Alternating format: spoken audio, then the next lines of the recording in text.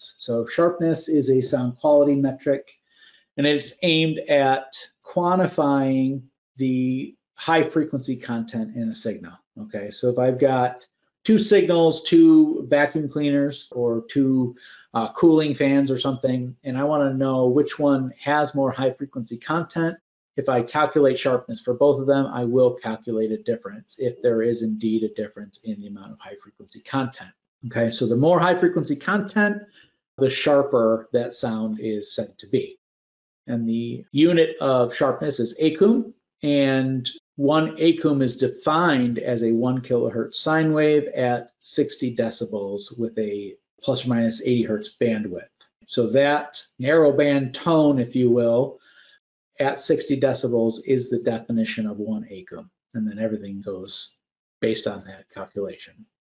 Sharpness has a standard. There is a DIN standard, 45692. There are multiple formulations. I'm going to show you those. They're all very, very similar. They all are after the exact same thing. They just have a little bit different take on how best to do it. This plot here, despite being shown in red and green, is just two very familiar test signals, white noise and pink noise. And if you're familiar with what the definition of those two test signals are, white noise means it has equal amplitude at all frequencies in the narrow band. So 10 hertz, 11 hertz, etc., all have the same amplitude.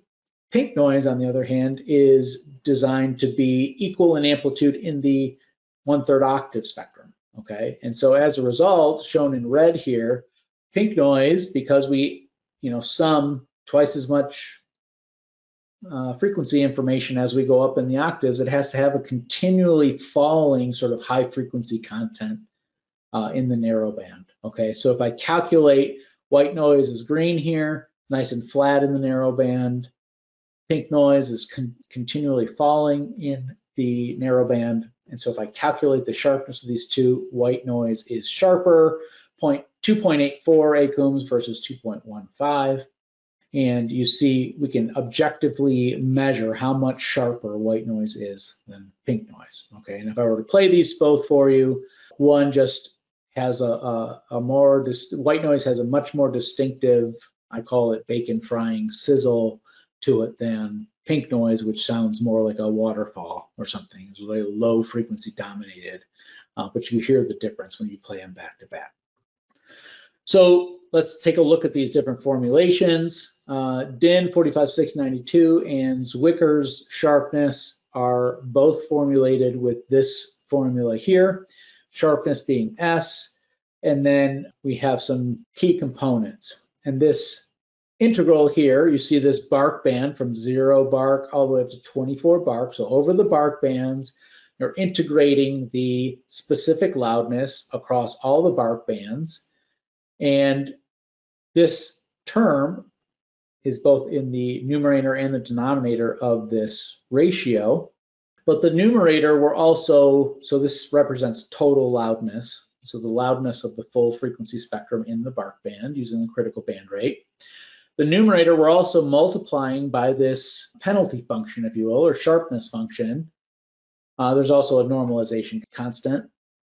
But this weighting factor, which is given here, and so you see the difference between DIN 45692 and the Zwicker is really just how quickly does this weighting factor increase as a function of increased frequency up here near the 22, 23, 24 bark band. So starting around 3100 hertz or so, we start penalizing frequency content in terms of sharpness, rather. It's not really penalizing, but we get an increased impact the more content that there is out here. Okay, so you take the total loudness weighted to the higher end of the frequency, and then you sort of normalize the whole thing by the total loudness, and you get the sharpness value. This normalization constant is just to make sure that when we have 60 dB at the 1 kilohertz sine wave, we end up with calculating 1 acum of sharpness. Okay, so that's what this K factor is. It's just to make sure that we get the definition of acum out of our calculation when we put that in. So it's the weighted loudness versus divided by the total loudness. Okay. You know, depending on Bismarck or the DIN standard, you would weight that high frequency content slightly differently. There's also Ore's sharpness, which is remarkably similar. You have a normalization constant, you still have the total loudness in the numerator and the denominator, you're still multiplying it by a weighting factor, but this weighting factor is now a function of loudness, okay? And so what Ore's is saying is, as a given signal with its high frequency content, as that signal itself gets louder and louder, I perceive more and more sharpness. And so his weighting factor is actually a function of the loudness. So the louder a sound gets, the more sharp it will calculate using the Ore's calculation. So if I take this signal shown here in the red in the top part of this graph, you see the SOHM value, the loudness increases over the 20 seconds. And I compare Ore's sharpness in red down here to the blue and green are DIN and Zwicker sharpness.